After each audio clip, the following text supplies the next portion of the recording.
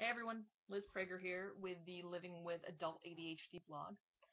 And I was unfortunately reminded yesterday of how difficult it is at times to remember appointments.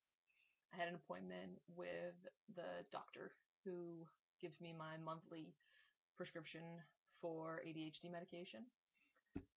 Today is Saturday, and it is the last day I have medicine for. And yesterday at noon, I had my appointment scheduled all morning. I was super good. I was like, oh, at noon, I am going to go to my doctor's appointment. Everything's going to be great.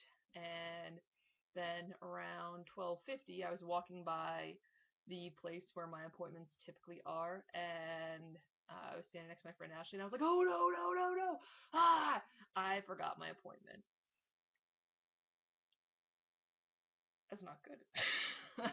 So the extra bad thing is that, I only had enough medicine for tomorrow, um, which is now today. And luckily, my doctor had a 4-minute opening at 2:30. I had to miss part of class, which stinks, but I would be doing myself no favors going to class for the next month without medicine. So I missed class and got medicine. So made me think of a few different things, like how obnoxious it is that you can't get a 3-month supply, 90-day supply of controlled substance ADHD medication. And that, you miss one appointment. I'd missed another one like a week or two ago because we had a snow day at school. The whole campus was closed, therefore my doctor was closed, so no fault of mine. I missed the appointment then too. And it stinks, you have a normal drug that you take. Say it's diabetes medication. You take it every day. You run out and don't have a prescription.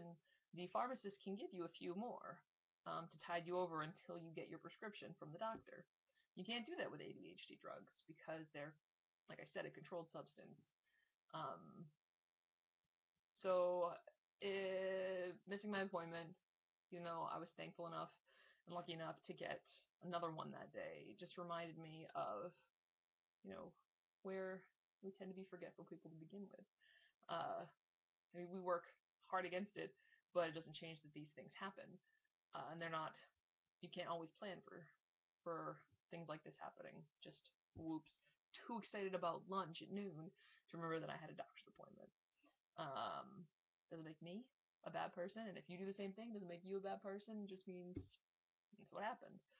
Um, yeah, and that's all I have to say about it. It's too bad that our medication is controlled in such a way uh, that we can't get more than a month's supply at a time for those of us like, going out of the country, or can't see the doctor for a week because places get booked up. It stinks that you're just sort of out of luck when different things happen. All right. Have a good day, everyone. Bye.